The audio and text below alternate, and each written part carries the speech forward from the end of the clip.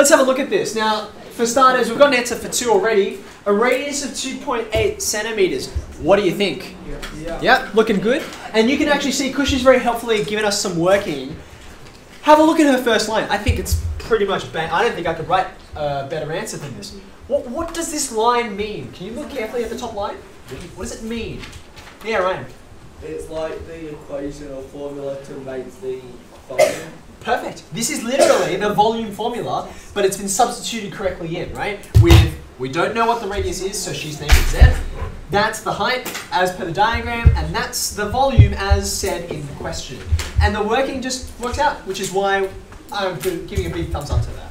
Now this one up here, I've seen a few different answers around the room. So before we get to what this is, I want to show all of you how to do pronumerals on your calculator. Because remember I said, in equations they're great because you never need to doubt. You can always just test, pop your number into the top line, and then just see what happens. If it's right, you should get the same thing on both sides. But with something like this, it's a little less straightforward. So let me show you how. And for this bit, I just want your pens out of your hands. Please watch with me very carefully and go one step at a time. Now, I apologize. I know not everyone has the same calculator as me. I'm fairly sure, though, most of you do. And for those who are different, we can work out what the functions are.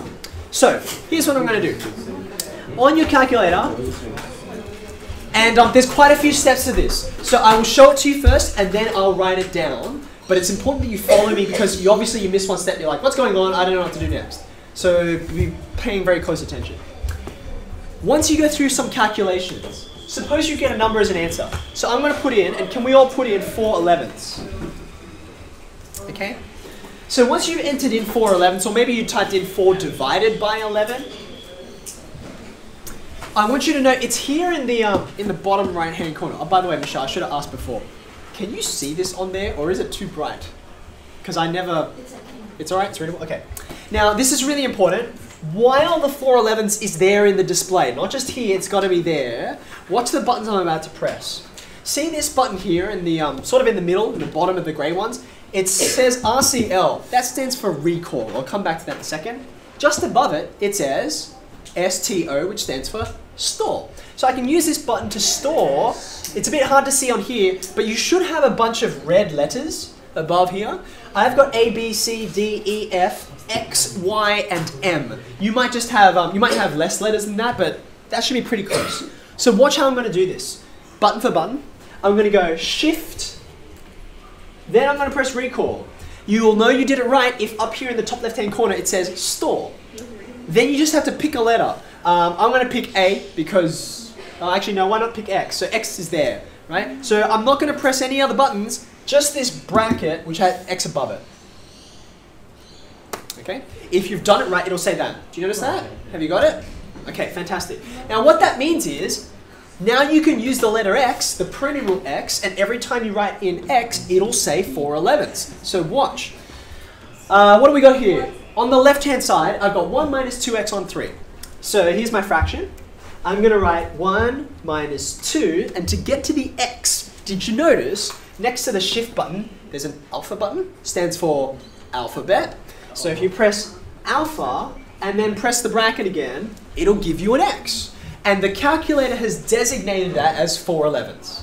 So now I'll complete the fraction. It gives me that. Okay? So I'm just testing out, right? So that's what the left-hand side is. I keep that in my mind, 1/11, and then I just test out the right-hand side in exactly the same way. This is actually a very easy example, so I could do it in my head, but if you want to, you just say X divided by 4. And sure enough, thumbs up, 1/11, okay? Now this becomes very, very handy later on if you end up having like some garbled mess on one side. You're like, man, I don't want to do that in my head and manipulate it. You can quickly work out whether you've got the right answer or not. Am I supposed to be negative? Is it 11/4 or 4/11? I can never remember. You can test it. You don't need to have any doubt. Does that make sense? So now pick up your pens. And let's just write this, because I promise you the next time you need this will probably be far enough in the future that you don't remember how we did this, okay? So here's what you do. Step 1, get an answer. Like hit equals to whatever calculation you're doing, like we did 4 divided by 11, once you hit equals, then you've got a number here. It has to be there, otherwise this whole process doesn't work. Okay? Once your answer is equals that, the second thing you do is you go shift, and then do you remember which button it was? Now I said I would come back to that. If you've got a whole bunch of letters, like you've got A, B, C, D, E, whatever, you can check what a number is by saying, don't press shift, just say recall X. So watch this. I'm gonna clear everything and just say recall X. And it faithfully returns me whatever value I put in there, okay? So you might be working with lots of different numbers and you're like, I can't remember what I used, so recall will get it for you. To store it, you go shift recall and then pick a letter. Pick a letter. If you actually do this in your working and you do it substantially, I recommend that when you've got your answer here, you actually say something like, over here, 4 over 11 into X, just for yourself to remember. Some of the questions we're going to look at later this year are really quite long, and you just won't remember what you put where, so just write something down.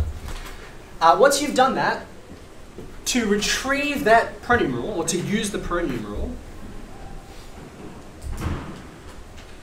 you press the, do you remember which one it was in the top? Alpha. You press that, and then again, you just pick a letter, whichever one you want, or whichever one you're currently using, okay? And that will stay what it is until you erase it. So even if I turn the calculator off, which I will do right now, if you turn it off, you turn it back on again, and you say recall X, it's still there.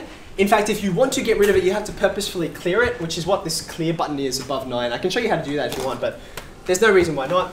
If I get something else like say, oh, I don't know, the square root of 7.955, whatever it is.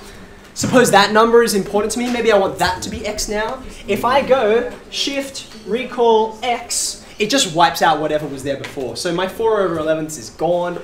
Now that's what X is, and it won't remember what it was before. Okay? So this is super, super handy.